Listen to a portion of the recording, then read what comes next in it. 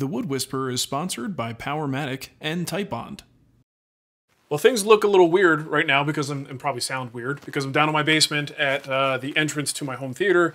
I'm kind of a home theater nerd, and we have this little alcove here that was really specifically built to house a backlit poster. This was something that the previous owner had built, and it's actually switch controlled.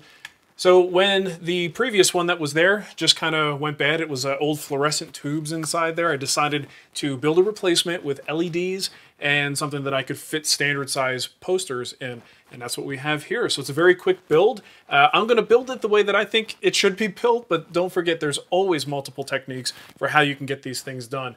You can do this fairly inexpensively and using pocket screws to make a simple frame like this. But it's all about the LED backlights and how you get all that stuff to work. So let's head up to the shop and start building it. Let's start with the 4 frame parts. I'll be using cherry for this project. All of the parts are milled to size based on the cut list, which you can download for free on our website. The measurements are based on a standard 27 by 40 movie poster size. You can obviously resize the parts as needed if you want to accommodate something smaller like 24 by 36.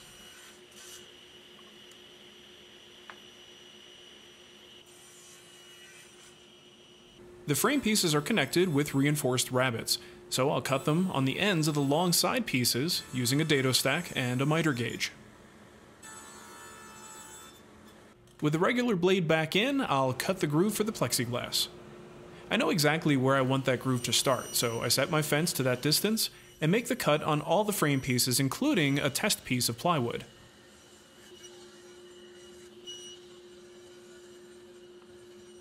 Now the groove needs to be wider than the blade's 1/8 inch kerf, so I bump the fence over little by little and use a test piece to confirm the fit on the plexiglass.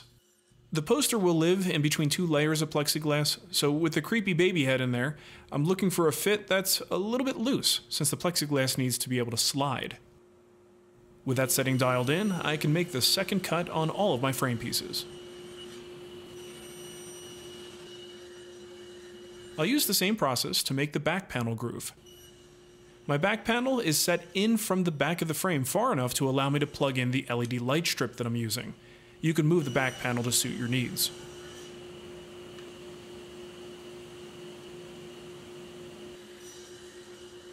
Just like plexiglass, you want the back panel to be able to slide into the groove easily.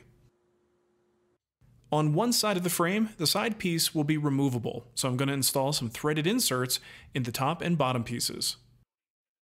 The hole is drilled slightly undersized for the insert, and when drilling you really want to be as straight and true as possible. Probably should have used my drill press for this, but To make sure the insert doesn't move, I'll line the hole with some epoxy and then slowly drive the insert into place. Make sure it sits just below the surface.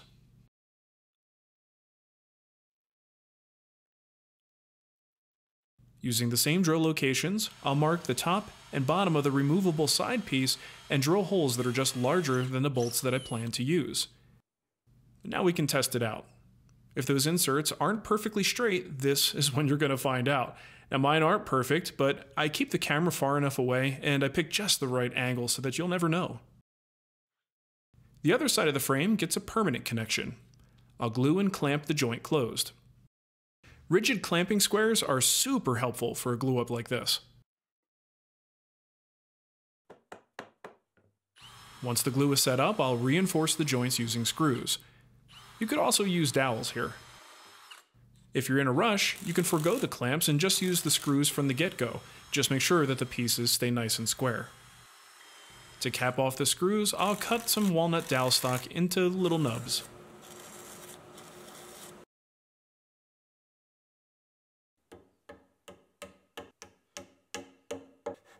After the glue dries, I can use a flush trim saw to cut them off. The back panel and the plexiglass are the same size, so I'll cut the plywood first. Both sheets of plexiglass are cut at the same time using a plastic cutting blade on my track saw. By the way, plexiglass is ridiculously expensive. WTF.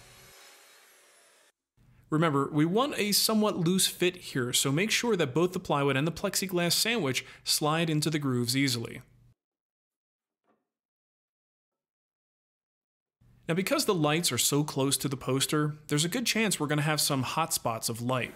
To minimize that, I'm sanding the back piece of plexiglass on both faces with 80 grit. This should help to scatter the light and act as a diffuser. It actually makes a pretty big difference.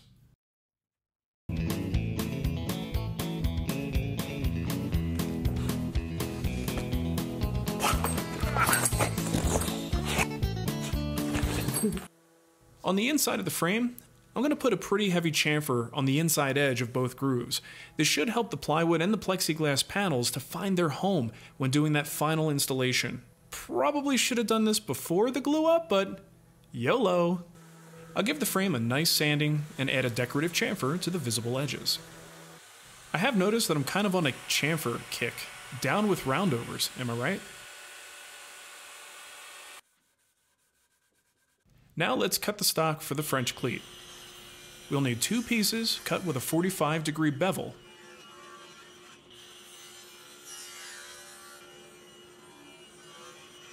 To glue one of the pieces to the top back of the frame, we'll clamp them flat with 2 cauls. We can then apply glue and clamps to secure it to the top of the frame.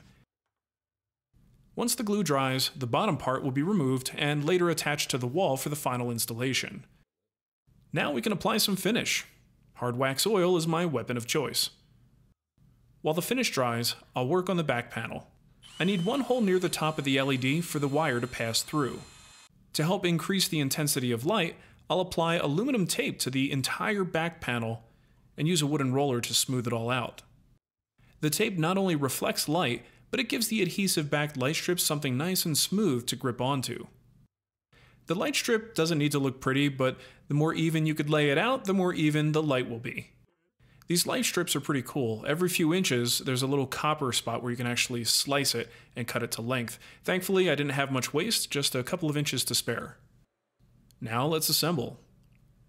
Here's where that chamfer in the groove really helps. Without it, the plexiglass sandwich might just hit the surface and refuse to pop down into the groove. But the chamfer prevents that from happening.